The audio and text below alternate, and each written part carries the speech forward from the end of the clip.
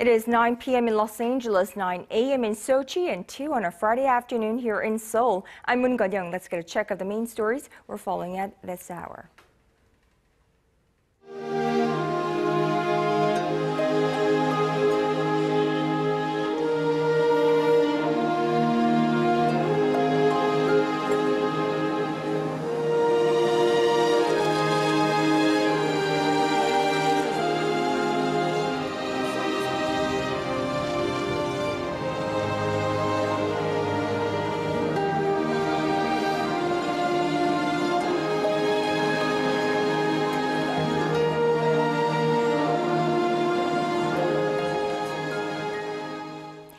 Now, the tears of joy and sorrow continue today during a second day of reunions for families separated since the Korean War at North Korea's Mount Kumgang resort. Now, participants from both sides of the border are scheduled to meet on 3 different occasions today for a total of 6 hours. But 2 families have had their reunions cut short, and for more on that and the day's events today, let's go live on the phone to our Shin Se-min. Se-min, fill us in on the latest. Yes, the unexpected turn of events happened during the first session of reunions this morning when 2 South Korean participants had to come back home due to their health problems. A 91-year-old man and an 84-year-old woman did get to meet individually with their loved ones from the north yesterday and today, but had to do so in ambulances this morning. And this is just a reminder that time is running out for the families who have been waiting for more than 60 years to reconnect with their relatives. And most of those waiting are now in their 80s and 90s. Now, with the 2 South Korean participants out, there are just 80 South Korean families at Mount Kumgang. They had the chance to meet with their North Korean family members individually this morning in the hotel rooms they're staying in, and again at a group luncheon that just wrapped up a short while ago at 2 p.m. Now, Se-min, I personally met the 91-year-old man when I was up there in Kumgang with him, and I know that he had to be ambulanced up to the north, and he was so determined to go up to north and meet his children, but this is a very, very sad moment for him and how the time is running out. Now, Se-min, looking ahead to the afternoon, what's on the schedule for the rest of the group? Yes, a third event will begin at 4 o'clock today, where all separated families will gather together for a ceremony in an auditorium. After that, the participants will have one more day to spend with their families on Saturday before heading back home. And once they leave, a second round with new participants will begin on Sunday and run through Tuesday. Kon-young? All right, that was our Shin Se-min reporting live on the inter-Korean family reunions, a very rare one to note, taking place as we speak at the North Mount Kumgang resort. Now, shifting our focus, the Korean government is up in arms about remarks made by a top Japanese official in which he suggested re-examining Tokyo's 1993 apology for the Japanese military's use of sex slaves during World War II. Kim Hyun-bin reports.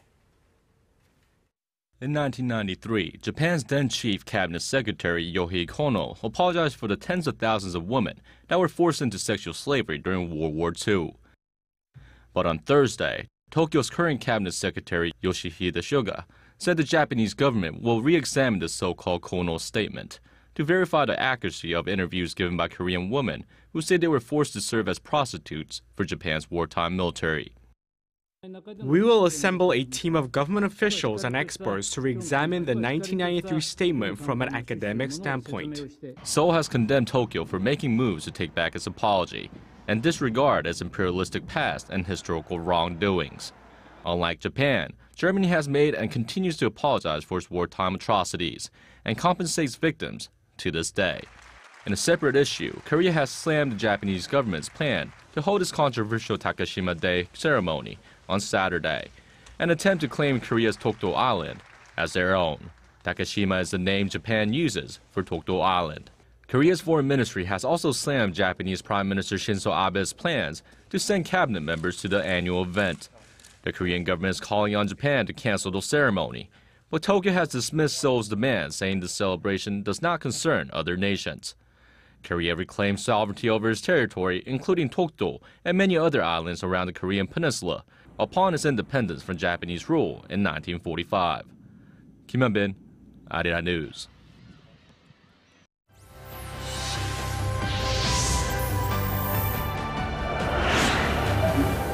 ARIRANG, now on DirecTV. Well, it's roughly 2 p.m. on a Friday here in Seoul and 9 p.m. on a Thursday evening over in Los Angeles. Now, many of you already may be aware of the fact that ARIRANG TV has expanded its global reach in the United States, now available on DirecTV, America's #1 satellite television provider. Now, you can now tune into ARIRANG on channel 2095 on DirecTV. And to mark this very special occasion, our Sean Lim joins me live from our studio in Los Angeles. Good evening to you, Sean. Well, good afternoon to you over there, Kumgang. Many DirecTV customers in the United States may be happy to see ARIRANG TV now in their channel lineup. DirecTV, which is based here in Southern California, is a satellite-based television service that competes with cable TV. And ARIRANG is now one of DirecTV's public interest channels, so that means HD subscribers don't have to pay any extra money to enjoy ARIRANG TV programming. Now, Sean, you and several of our ARIRANG colleagues have been working in Los Angeles for the past week or so, and I know that you guys have been covering some stories there. Right, well, our team was here in LA to cover the DirecTV launch. We also delved further into the debate into the Comfort Women statue placed outside of Glendale City Hall. It is an exact replica of the original that can be found in front of the Japanese embassy in Seoul. And our Hung Jie met with key people who are bringing this humanitarian issue to light. And I'm going to turn things over to her. Jie. Sean, I'm standing at the Glendale Central Park where the Comfort Woman statue sits in right behind me. Glendale city officials and a Korean American group say the bronze statue is about remembering the past and educating the future. Since being installed last summer, the Comfort Woman Memorial statue in the city of Glendale has been at the center of controversy. The statue honors 200,000 women, mostly Korean, who were forced into prostitution for the Japanese military during World War II. Phyllis Kim, a member of the Korean American Forum of California, which led the charge to get the monument up, hopes the bronze statue educates people. We want the people to know about the pains and sufferings of the victims and what really happened during 1930s and World War II to these women. City officials have been under a lot of pressure to remove the statue through thousands of emails and phone calls, some even from the Japanese government. Glendale City Council member Ara Najarian says, however, that removal is not an option. Several things for those that want to remove it. The first thing is that this statue will not be removed. It will not be taken away forever. All this is adding pressure on the Japanese government, which has been taking an aggressive nationalistic stance recently. Representative Adam Schiff, who along with 2 other lawmakers sent a letter to Secretary of State John Kerry asking him to address Comfort Woman issues with the Japanese government, says that such views are broadly held among American politicians. Representative Schiff was also a strong supporter of a 2007 resolution on the issue of Comfort Women. They should hear an apology. And they should not hear any prominent officials in Japan speaking either with deliberate ambiguity or worse, with denial about this chapter in history.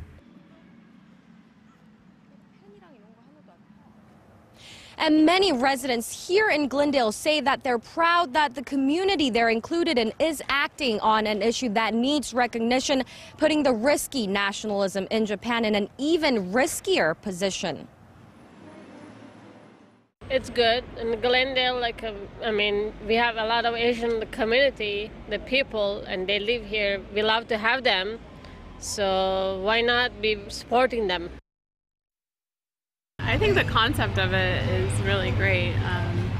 I think that if it's something that needs to be recognized and apologized for, then to have a piece of work to represent something like that is pretty and to awesome. be in a neighborhood where we can say they did it here, which is kind of special. I like the fact that they chose our park to develop this honoring statue. In the meantime, the Korean American group is aiming to set up more comfort women statues in other cities, but the possible installation is kept as a secret since they are facing strong opposition. Sean? All right, thanks, GA. And in another hot issue here in the United States, a new law in the state of Virginia to reform school textbooks seems imminent. Our Kim Han-ul over in Washington, D.C. has more on the grassroots efforts to adopt the proper usage of the name East Sea when describing the body of water separating Korea and Japan. Han-ul, hello there. Yes, Sean. The bill is waiting for final approval from Virginia Governor Terry McAuliffe, and sources say it will likely take place in a quiet manner by the end of this month. Well, there was some political opposition to stop this bill, but educators are welcoming the news. Well, I had a chance to sit down with a public school official in Virginia to discuss the impact this will have on the students. Textbook publishers supplying new textbooks to Virginia's public schools in 2016 will be required to add the name East Sea to reference the body of water separating Korea and Japan alongside the name Sea of Japan. This means by 2017, students will likely see both names in maps and history books and atlases. Since 6 other schools in the region also purchased textbooks from the same big-name publishers, the move will affect 7 states in total. An education official from Fairfax County, Virginia, where 40,000 out of 1.1 million residents are Korean, believes the change will have a positive impact on students. I think it's helpful to have the EC designation in the textbooks because we are a very diverse community, and in addition, it's good for students to hear other perspectives, why certain populations might feel a way about a name. I think it brings up a good conversation topic in the classroom. High support from Korean American voters in electing Virginia's new governor also played a role in passing the bill. It's more of a political issue in Virginia. Our current Korean American population in Virginia is 82,000. Our Japanese American population is only 19,000. So I think it was easy for the Korean Americans to make their case. Following the success in Virginia, the grassroots movement is spreading to other states as well. Most recently, Maryland, also the state of New York, New Jersey, and California pushing to pass a similar bill. Back to you, Sean. All right, thanks, Han-ul. And that does it for us here from our Los Angeles studio at our sister station, RKTV. DirecTV subscribers with access to ARIRANG TV can now tune in to channel 2095 or request it from their operator. Back to you guys in Seoul. All right, thank you, Sean, for that. It was great to see you, and a very good job for all of our team and crew there in Los Angeles. That was our Sean Lim joining us live from our special studio in Los Angeles to mark ARIRANG TV becoming available on major U.S. satellite service, DirecTV.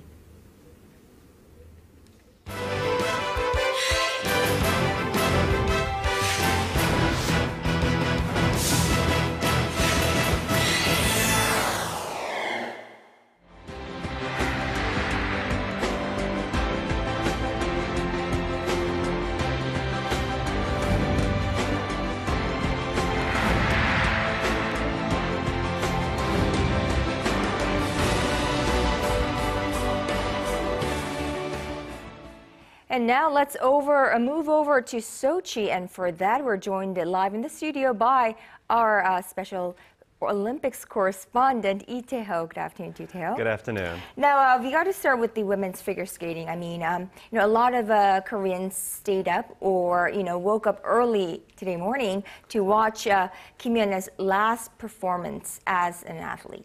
That's right, and I was amongst one of those who stayed up late watching the whole competition, and fittingly she skated to the song Adios No Niños, and she skated in an absolutely flawless program. But despite her flawless program, the results weren't what many expected. So that was kind of disappointing indeed. Right, and this morning a lot of the media, like international media as well as the local media, have been covering the controversies coming up with the marking system for figure skaters. Well, the results were definitely a shocker to many fans around the world, and not just fans. Many media outlets are quite shocked as well over the results of this morning's competition. And in what has become rather an anonymous numbers game for the figure skating competition, not even a perfect skate was enough to secure the gold for Kim.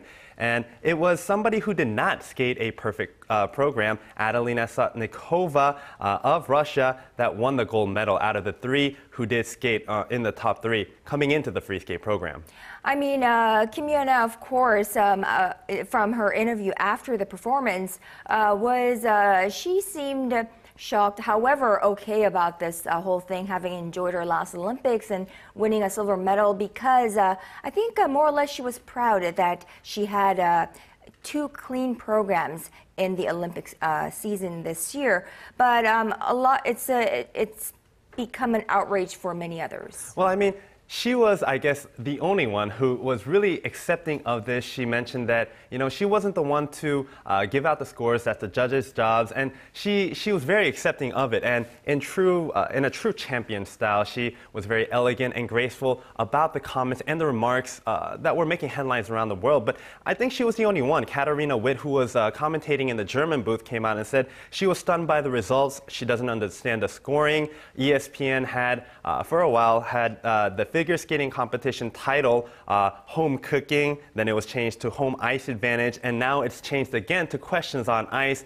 And of course, the article was about the results, the scoring by the judges. So it was quite a shocker to many around the world. Even Ashley Wagner, who skated for Team USA, I think she put it best when she said, people aren't going to watch a sport where people who fall down score higher and win a competition over people who skate perfectly clean programs. And I think she was right on the money there. Right. I mean, there's no denouncing Adelina Sotnikova. I mean, she skated very well, and I'm sure she is an excellent athlete as well. But, I think another thing about the judgment or the calls that are made in figure skating, the problem is that the judges remain anonymous, and somebody needs to be held accountable for these marks that they're given. And because this is not a competition between athletes, right on the spot where we can see it. Now, let's look at what happened. How did the scoring break down?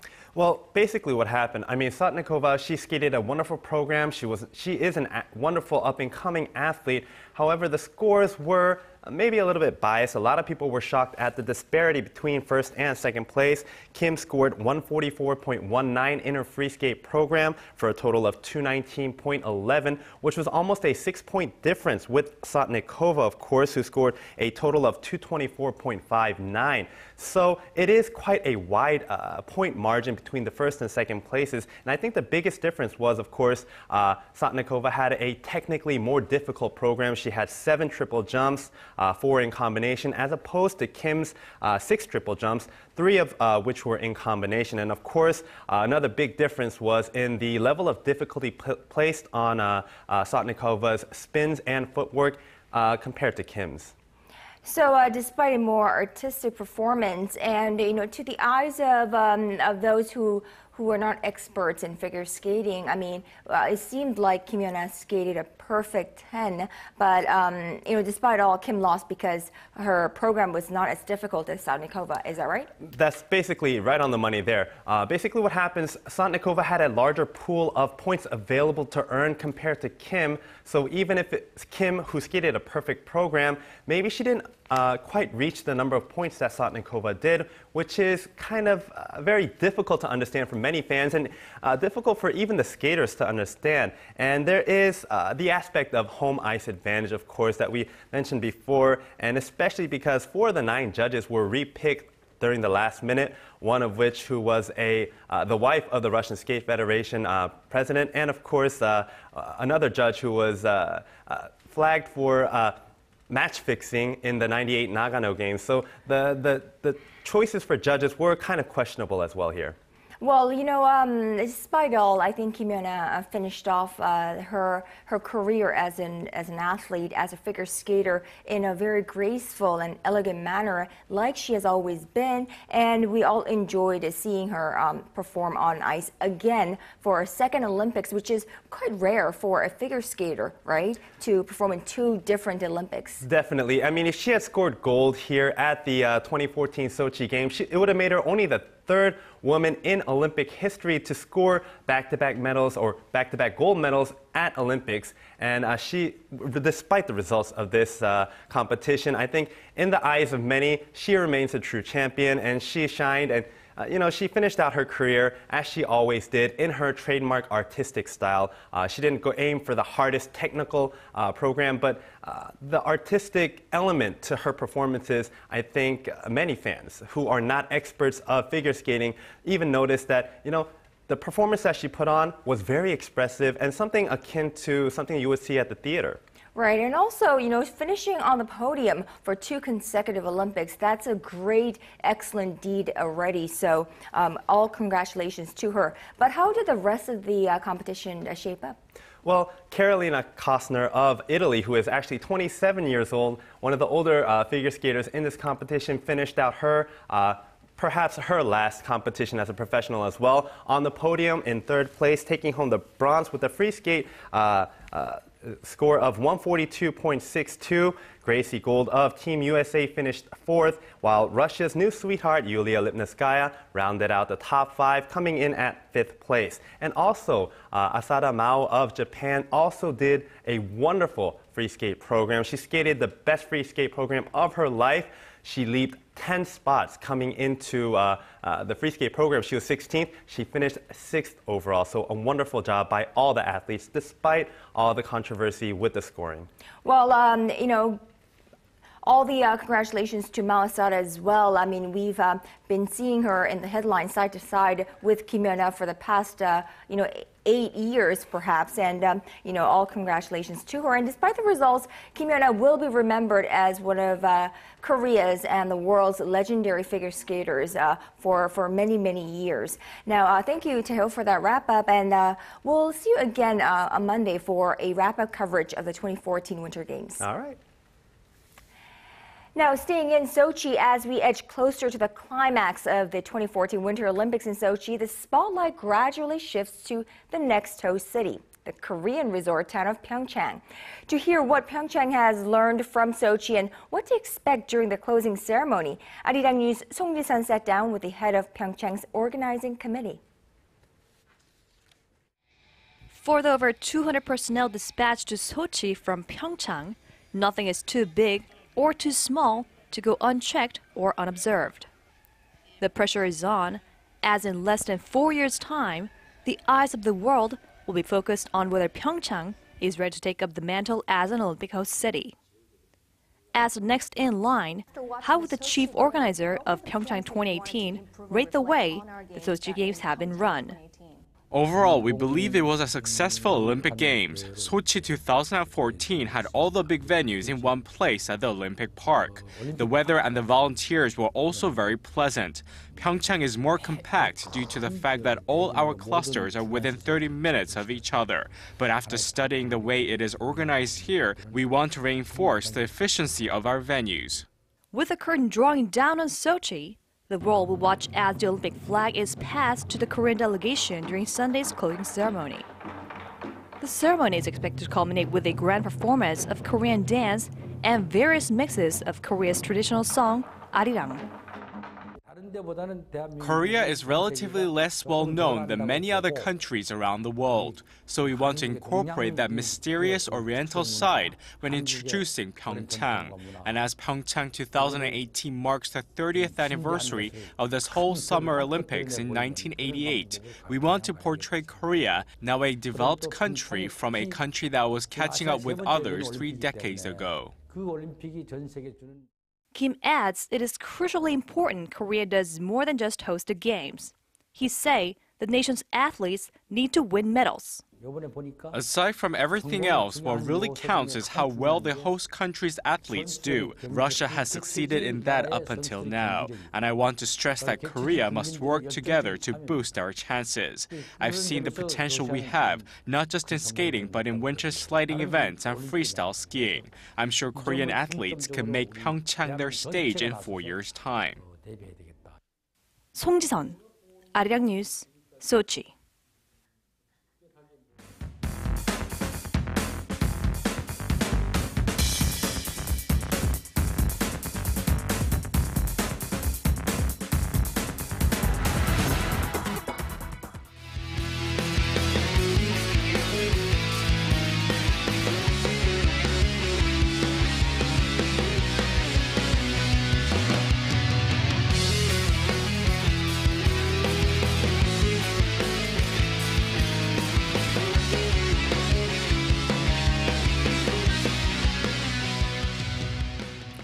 That is all from me at this hour. Thank you for watching. I'll be back with more of the day's latest at 4 p.m. Korea time. See you then.